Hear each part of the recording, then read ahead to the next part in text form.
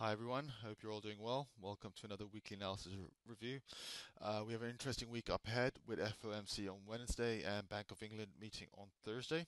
Let's start off with the dollar index. We saw buyers strongly push the price above this choppy rangy action and eventually settled above this 97.15 support level here. If price stays in this sort of zone, then look for a potential further push up to the upside. Euro dollar, we saw strong selling going into the ECB meeting.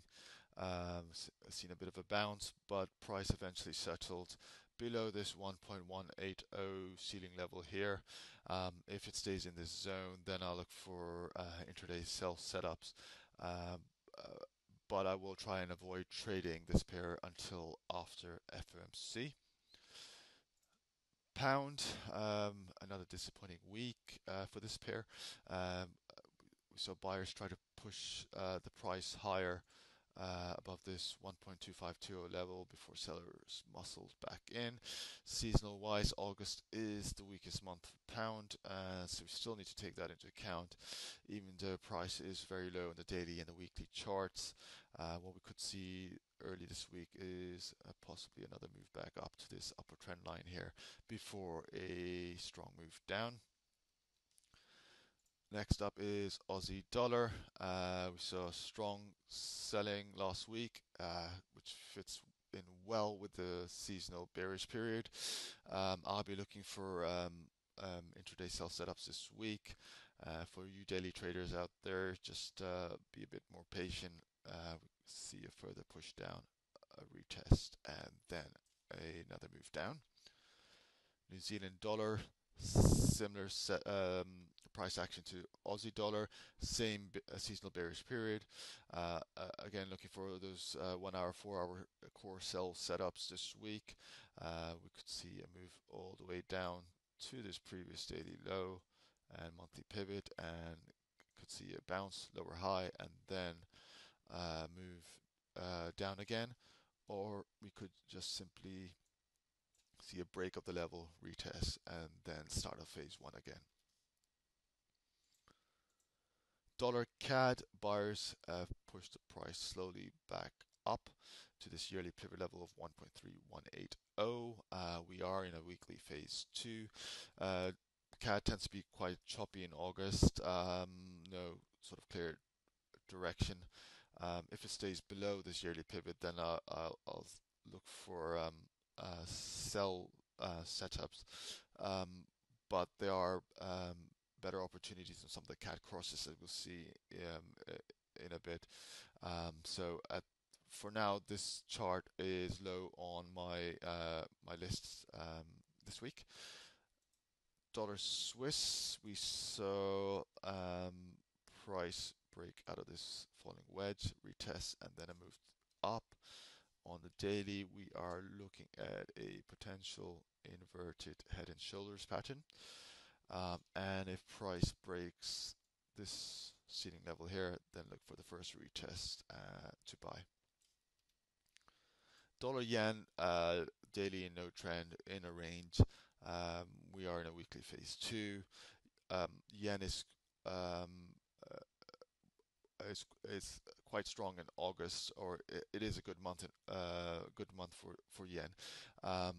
What we could see early this week is last sort of push up to this upper channel here, 109.5 level before a strong move down.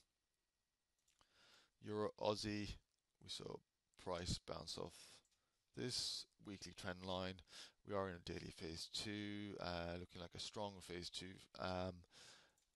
If price stays above this 1.6030 level, then look for a bounce off the 54 hour, and then another move to the upside.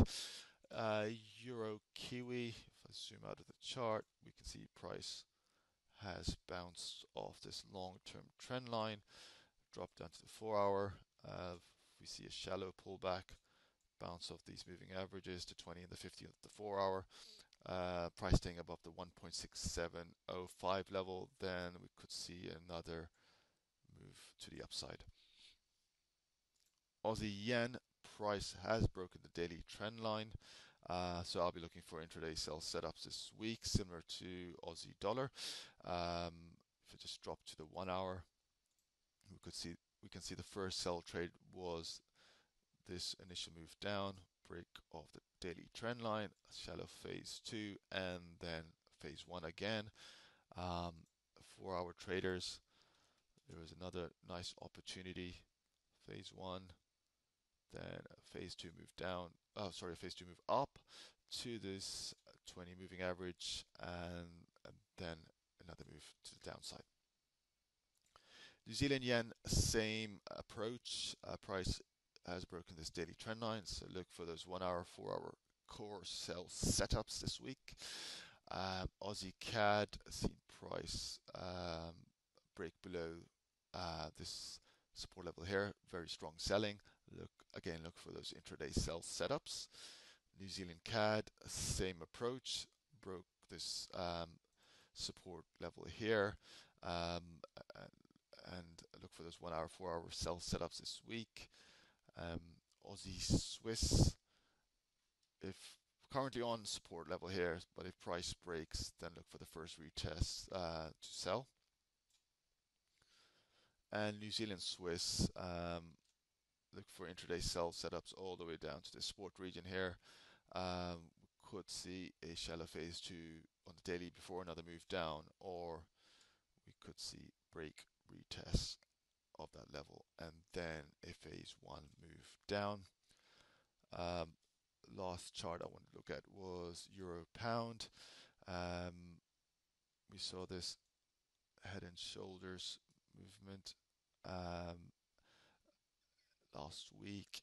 Price pushed below this neckline level here, and what we were anticipating for a retest of this level before another phase 1 move down on the 4-hour.